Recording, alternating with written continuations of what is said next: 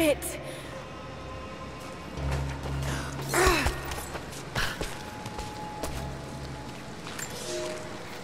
He's passed through the lands of the Rus.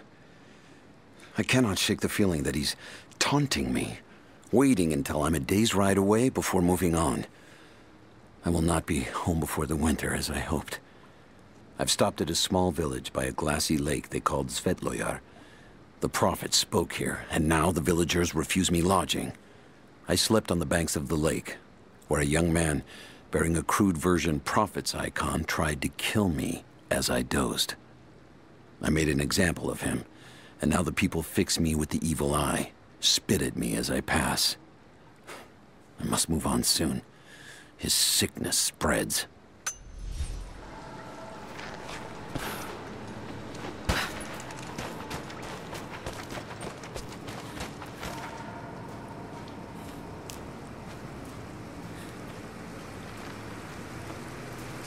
Shit, that's gonna be cold.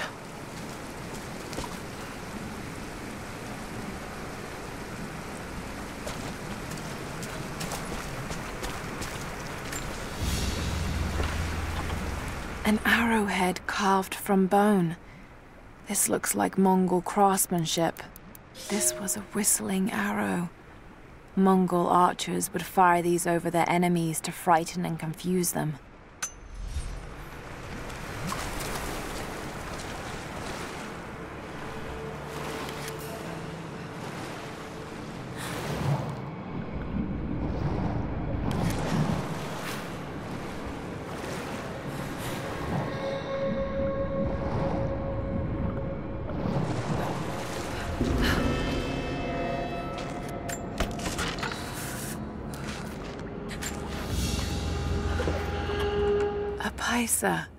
A sort of passport.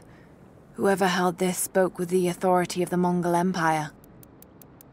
It reads, "By the power of eternal heaven and order of the Empire, whoever does not show respect will be guilty of an offense."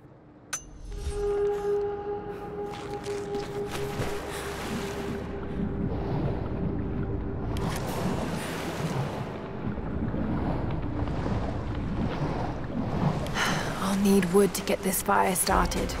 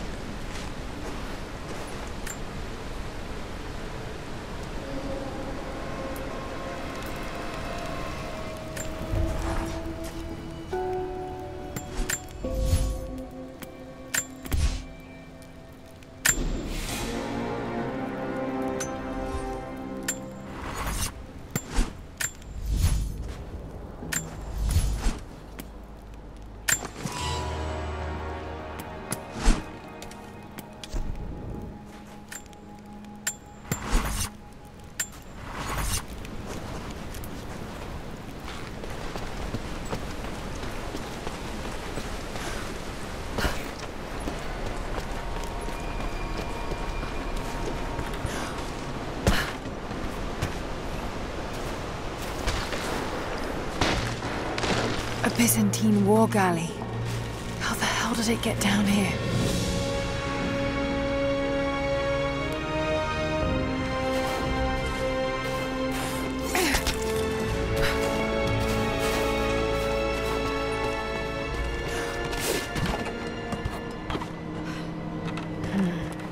It's Mongolian. They passed through here. I must be close to the lost city.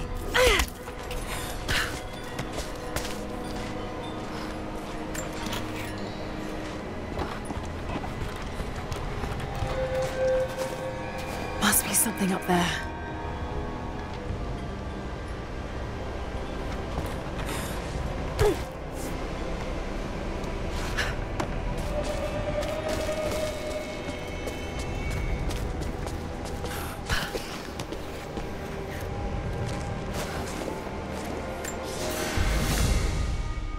The Maria Adula is trapped. The ice gave way. her spine snapped in two. No matter. While I hope to wield her cannons against the false prophet, we will continue on foot. I have 6 of the Order of Trinity's best, and we have been stockpiling food and supplies while the sailors starved.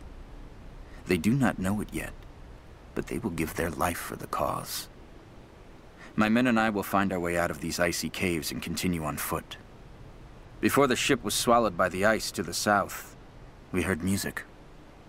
That will be our first stop. But first I must rest. The cold has sunk into my bones, and I am drowsy. Just a little sleep.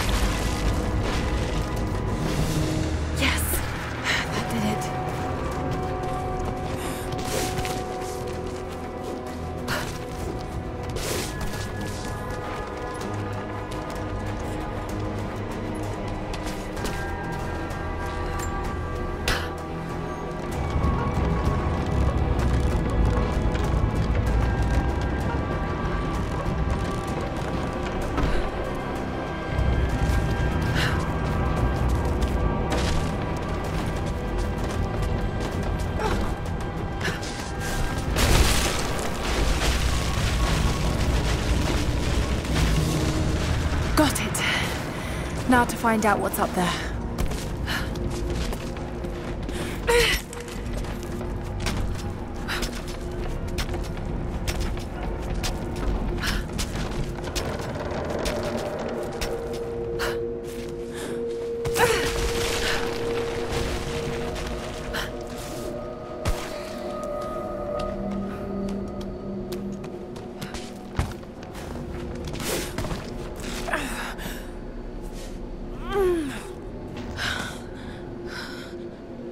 Look at all this.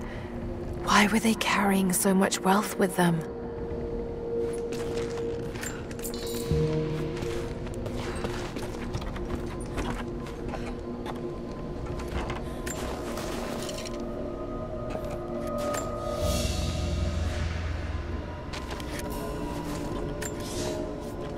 It's done.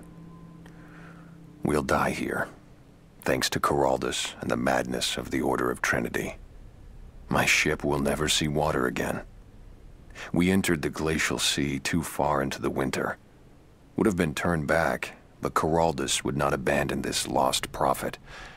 He and his dead-eyed warriors seized control. He forced the ship through shallow tributaries until we could go no further. Then he made my crew construct sled runners, and the bastard forced us to tow the ship over land. It was death and excommunication to deny him. But it was death either way. I will make sure he dies here, with us. I've always kept a little poison at the ready in case the ship was taken. Now, it has another use.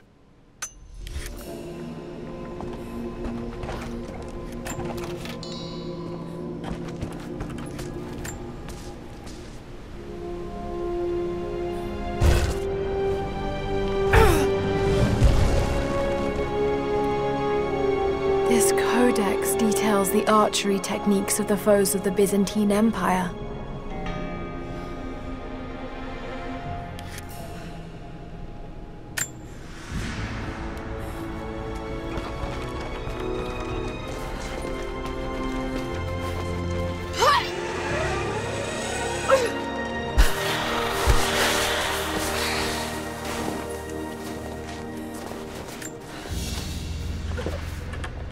Byzantine brooch. The enamel work is beautiful. This portrait has been defaced. It looks like it was depicting the prophet. They must have had to hide their faith.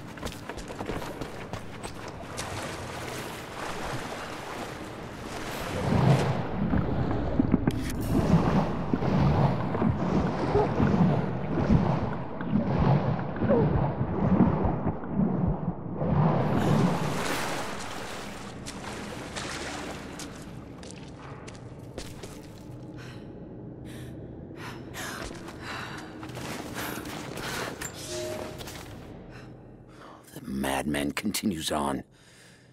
I do not know what drives him. We pass through frozen mountains at the edge of the world as people are dying. Every day, I pass graves or bodies left along the faint trail.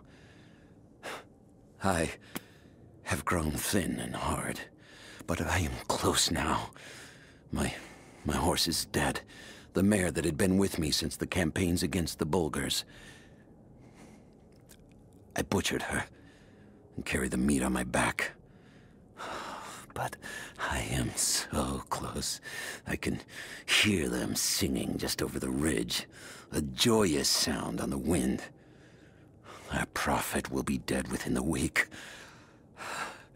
And I will return to the Order of Trinity, triumphant.